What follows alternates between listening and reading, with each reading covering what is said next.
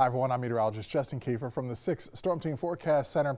Outside of a few clouds and maybe even a flurry that may drift by eastern Kentucky, southeastern Kentucky early Monday morning, we're going to have abundantly clear skies for Monday night into Tuesday. Really, the sunshine lingers all day Tuesday as well. Things then will begin to warm up. Tuesday a bit warmer than Monday. Wednesday much warmer than Tuesday. With a strong southerly wind, clouds then begin to thicken. This will be in advance of a fairly powerful cold front that'll be arriving on Thursday with some areas of rain, some showers, some thunderstorms will be possible, and some brief heavy rain as that front approaches and lingers into Thursday evening. So keep an eye out for changing, maybe threatening weather late day on Thursday. That's not the case for your day today. Your Valentine's Day Monday looks pretty good. High temperatures into the upper 40s, kind of cool. A chilly start, a cool day. Highs again running a little bit below normal. Cold again tonight.